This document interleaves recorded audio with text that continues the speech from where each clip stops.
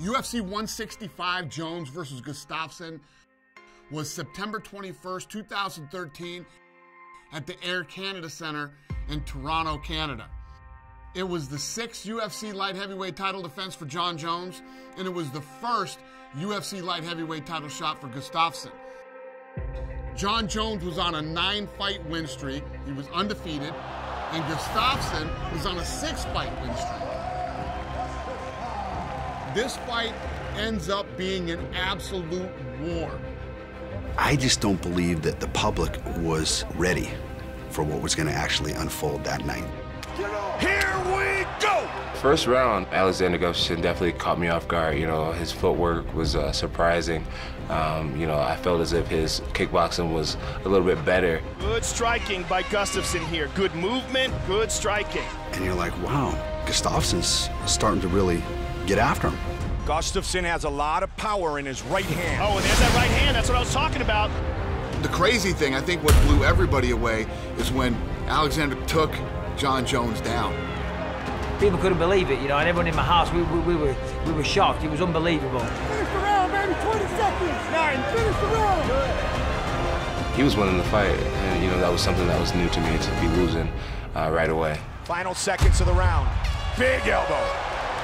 Thing that made this fight such a great fight, the first time Jon Jones had ever been taken into deep water, ever. This has been the most he's ever been hit inside the octagon.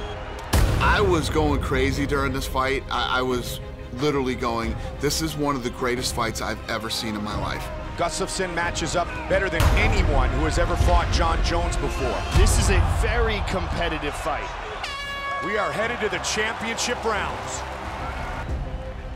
Round by round, I was like, man, Gus has this so far. I was beating him up the whole 4th round. Smooth boxing by Gustafsson. The thoughts of losing my belt kind of crossed my mind, and that gave me an added motivation.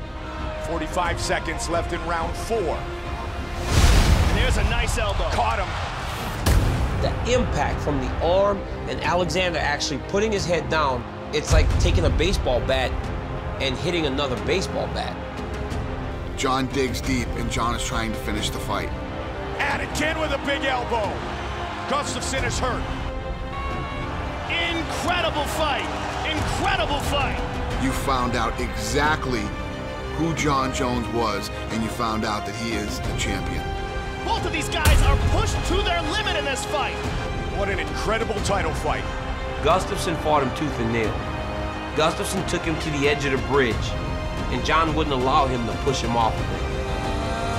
And still the undisputed UFC light heavyweight champion of the world. At the end of the night, it ended up being the greatest UFC light heavyweight title fight of all time. Jones and Gustafsson is taking its rightful place in the UFC Hall of Fame, the greatest UFC light heavyweight title fight ever.